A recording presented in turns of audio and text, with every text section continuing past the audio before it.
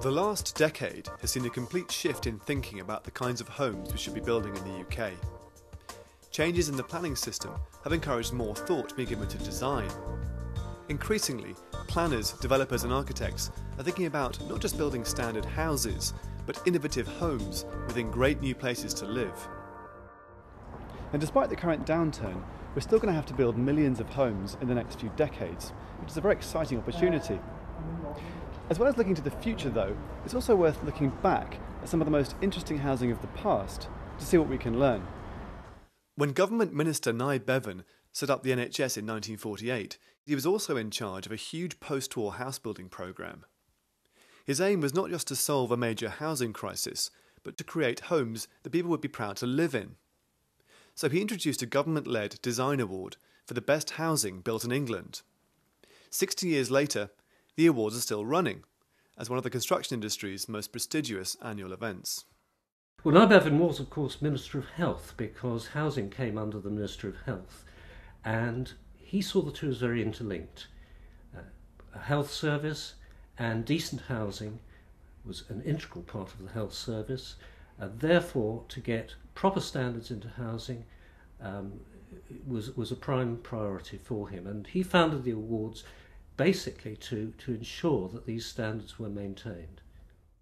This year, to celebrate the 60th anniversary, historic awards were given to 6 developments. The chosen schemes won awards in their day and have since proved to be influential. In this film, we're going to go back to look at the winners to see what made them so special and to see how well they stood the test of time.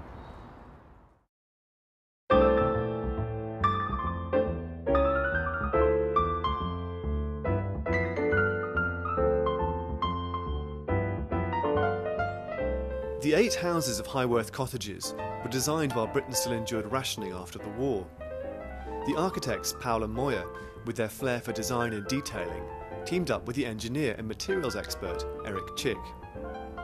And the resulting design was revolutionary. Simple masonry cross walls combined with timber frame between. The homes were spacious and well lit, and at a time of scarce materials and little money, they represented efficiency with slender, lean construction.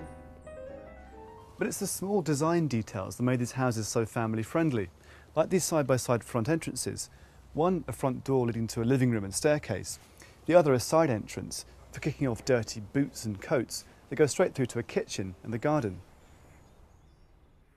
An elegant staircase is placed centrally, which maximises usable space around it. The wide frontage and clever continuous glazing provides excellent internal light. Internal walls can be altered over time to suit the changing needs of families. Children at the time of their life out here playing in the common, and they had such wonderful childhood. I think there's 4 or 5 still here, and of course the ones we've still very friendly with, because when we came up here in 1953, well, beginning of 54, I mean, we all got to know one another, and the children all played together. The houses were quick and cheap to build, and possible to replicate on a massive scale. In fact, they formed a model for much of the housing in the 60s and 70s. Bucky Fuller said famously, "Madam, how much does your house weigh?" Because he saw that economy of materials meant efficiency of production. Now, the Highworth house weighed 120 tonnes. An average equivalent house at that time weighed 190 tonnes. So you can see the economy of scale that Powell and Moore and Eric Chick produced there. These homes are the result of a clear vision of what can be achieved in an ordinary everyday suburban terrace. The homes are well designed and cheap to build, but built to last. As we just heard, some of the earliest residents to move here in the 1950s have raised their families and are still here over 50 years later. And the homes perform as well today as it did back then.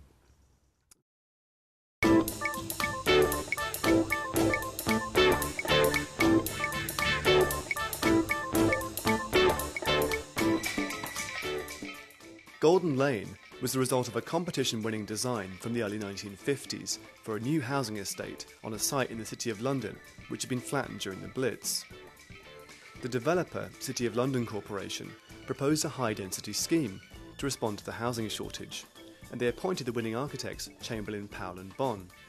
Together, they designed over 500 apartments and maisonettes in a mix of medium and high-rise buildings. But they also provided a vast array of facilities for high-density living. The result was the first truly mixed-use urban village, and was completed by the mid-1960s. The most common type of apartment on the estate is a maisonette or duplex, and there are 6 blocks of 6 floors worth of maisonettes. There's also one tower which is 11 stories high, and there's also Crescent House, which is the one that fronts onto the main road, which is mainly studio apartments. So there's, on the whole, there's housing for single people, for families and for groups of 2 or 3. The estate, which is now 50% privately owned, 50% affordable rent, has an excellent reputation for successful management. We're here from 8 to 5 Monday to Friday, and we also provide some cover on the weekends. So there is always a presence, a management presence or a estate staff presence on the estate when residents need something. The residents are very involved in the running of the estate. It's their decision how the estate is run, and then we just provide them with the resources. I like the fact that a lot of thought has gone into the way the houses have been designed. There are lots of really rather surprising details, like the 5-metre high window that opens like an ordinary sash window. There are really comfortable balconies, large enough to sit out on. And I think what's most interesting is that the architects have clearly thought really carefully about how the landscape works. It's surprisingly spacious, and despite the fact there are about 500 flats and maisonettes, it feels like a very easy place to live without feeling overcrowded. I came and looked round, and I was shown little bits like the recessed shelving that sticks out into a street effectively from beneath the windows. All of the glass with the light running through it was just beautiful. And the way the flats seem to fold up like origami, it's a small space, or a lot of small spaces, but they fold into each other in a wonderful way. It feels unusually like they've managed to wander through it in their mind while they were designing it and think about how you'd open the door, how you close the door, how you could get the most out of a small space.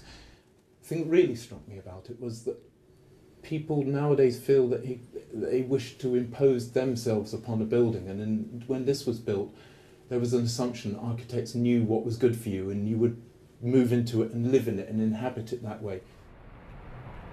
The estate does foster a very good sense of community. At the centre of the estate, and this is really unusual, is a public swimming pool, the only public swimming pool in the City of London. There's also a badminton court, there are also tennis courts, all available for residents. There's a community hall, there used to be community workshops, and there's an arcade of shops. So it's in many ways a truly socialist vision of housing which has survived.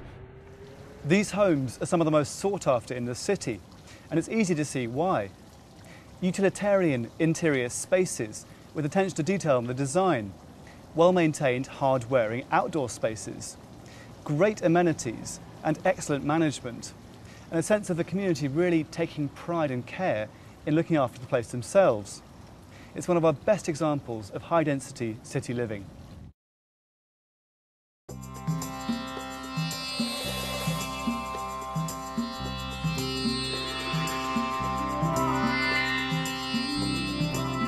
In the late 1960s, in a suburban market dominated by standard semi-detached and terraced houses, Neil Waite's, with freedom given to him by a large family firm, Waite's Homes, was more experimental. Following a trip to Bern in Switzerland, he was so impressed by a scheme of courthouses built on a hillside called the Halen that he commissioned the Swiss architects Atelier 5 to design for a site in Croydon. Like the Swiss scheme, the layout of St Bernard's put an entrance court and living space on an upper level, and the bedrooms with a second court on the lower level.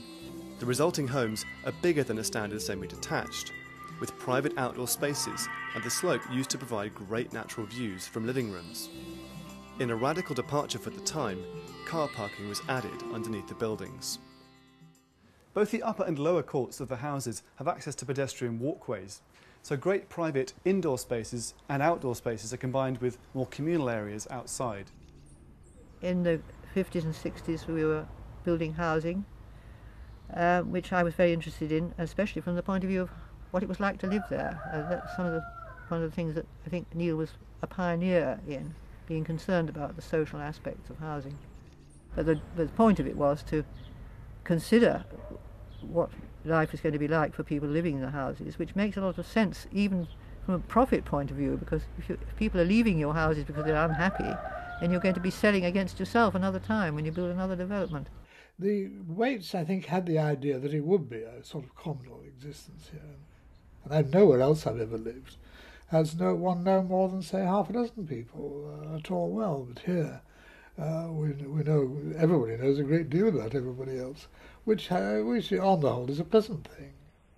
I immensely like the large windows and the light they give.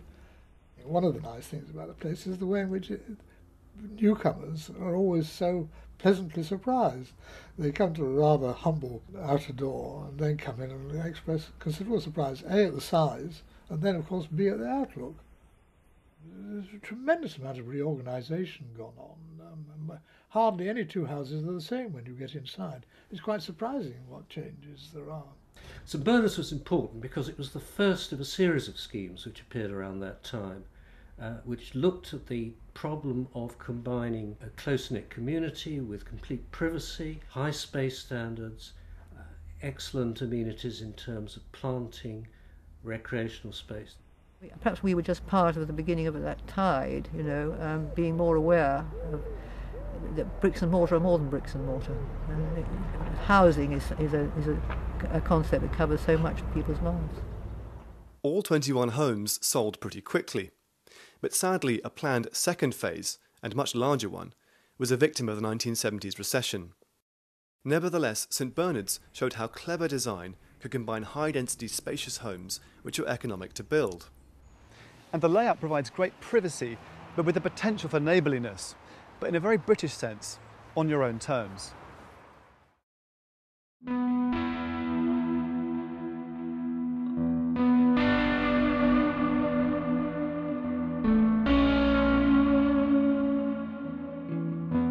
In the mid-1970s, Lord Carrington bought a site opposite his own grounds.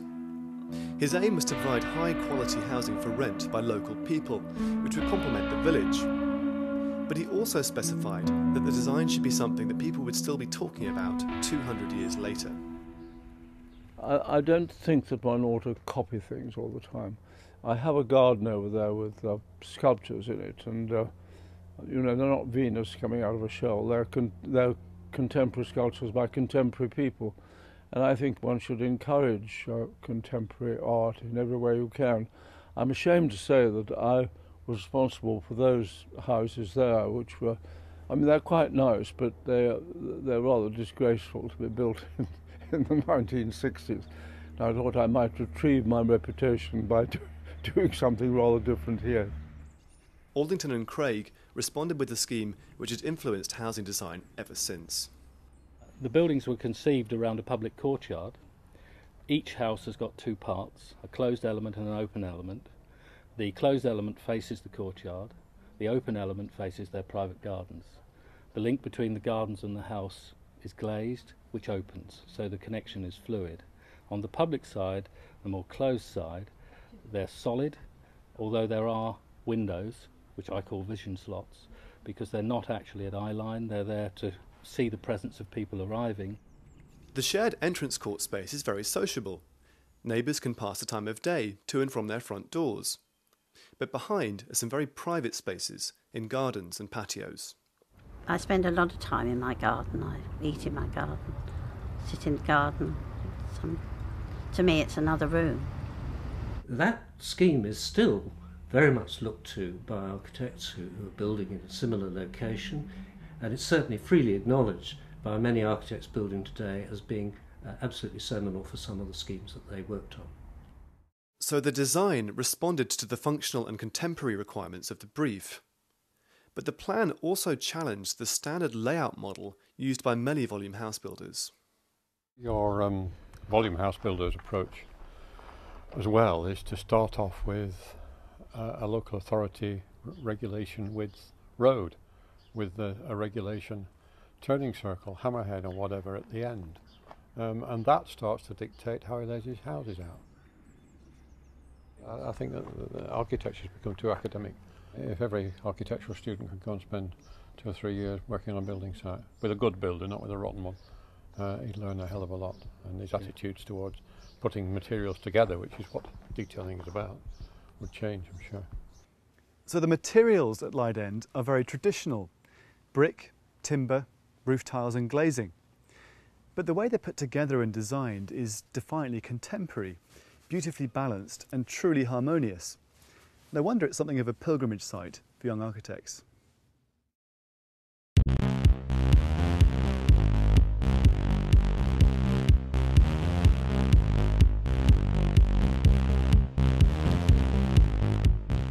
In 1980, the Abbey National Building Society ran a competition to provide 16 two-bed houses and 30 flats. Following the 1970s oil crisis, the brief specified that the affordable homes should be very fuel efficient, but at a similar build cost to standard housing. The winning scheme by a young team of architects who became PCKO came up with the first mainstream use of passive solar design for housing in England. We applied strict passive solar principles, both to the layout and to the designed individual units, and also internally.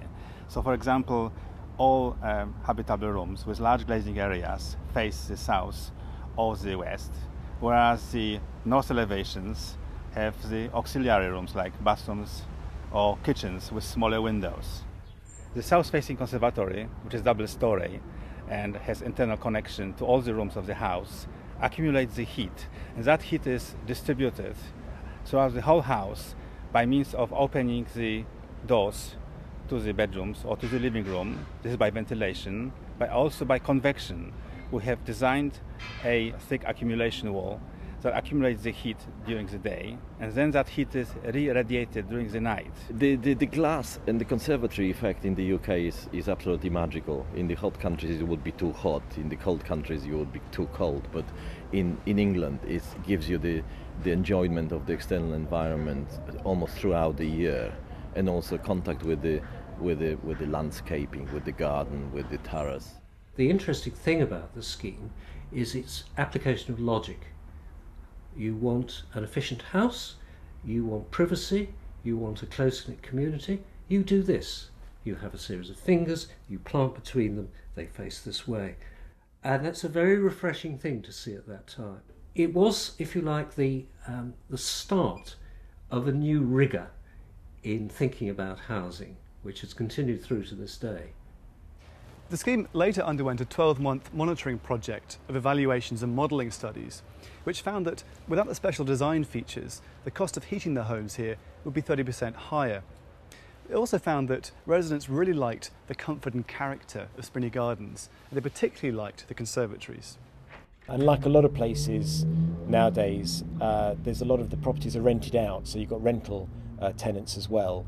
But you've got quite a lot of people who've lived here for a very long time. In fact, there are 2 people who've lived here almost from day one. And I myself have been here for 20 years, which I think the development's been here for 24 or 25 years. So people do tend to stay for quite a long time, and that's really quite nice. It lends itself to continuity and a nice feeling.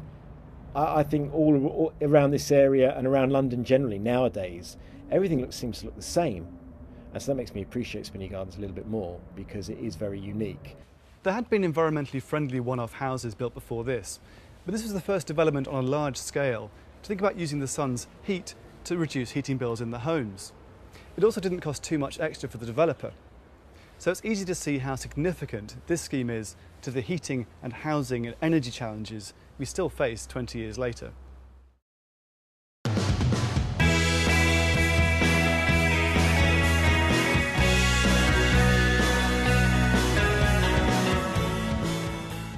In the early 1990s, during the recession, many parts of central Manchester were lying empty.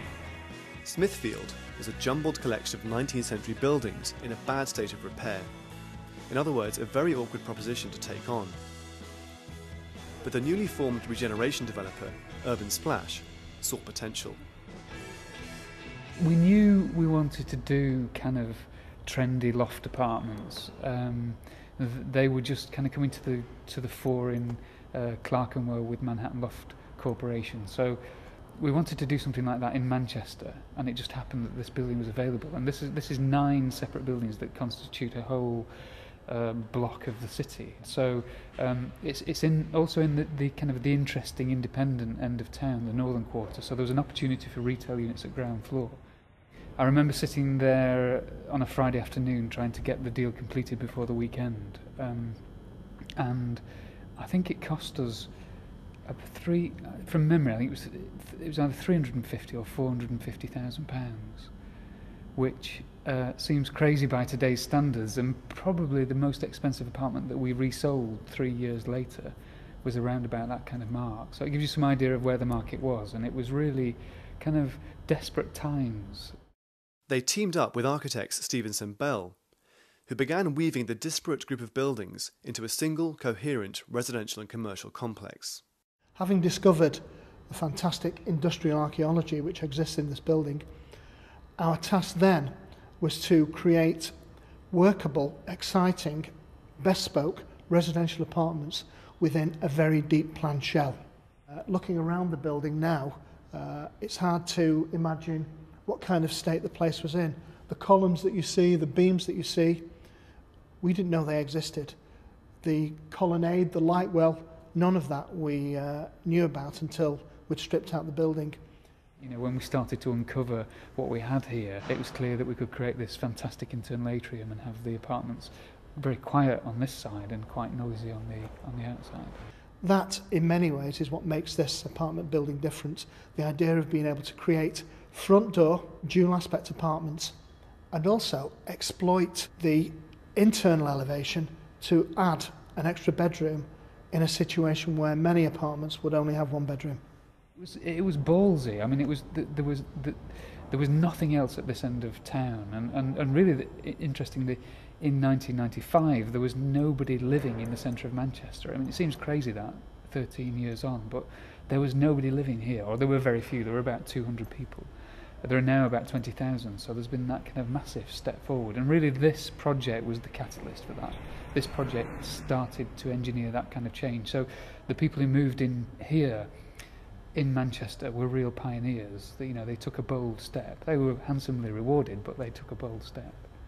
This project showed that derelict commercial buildings and the areas which surrounded them could be given a new life, but only with high-quality design and proper investment in delivering quality spaces.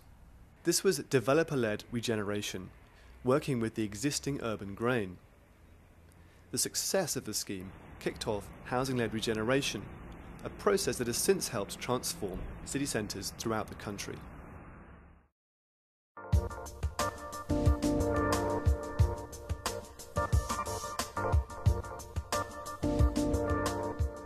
So all 6 schemes provide different lessons, but they all have one thing in common. They show how enduring developments are the result of successful collaboration between planners, architects, developers and local communities. The French have an interesting phrase for the expression we hear so often, sustainable development. They call it logement durable, which means literally durable places to live. And at a time when we're thinking so much about technology and the performance of buildings, let's not forget the equal importance of delivering great new homes within great places that stand the test of time. As Bevan said in 1946, there is a temptation to cut standards, to reduce size, to eliminate planning and design, anything for speed. But this would be a crime for which we, our children and our grandchildren would pay for 50 years to come. It is a crime we must not commit.